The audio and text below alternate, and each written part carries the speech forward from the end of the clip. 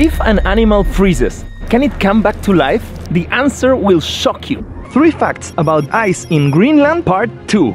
Icebergs in Greenland can get up to 100 meters tall, and that's just 10% of the actual size. Number 2. The ice on the ice sheet was frozen before humans existed on Earth.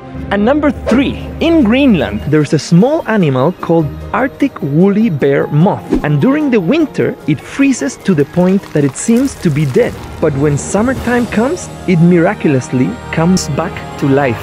But this does not work with humans or bigger animals, so don't try this at home. This is Alan's theory. Keep it with him. Yes.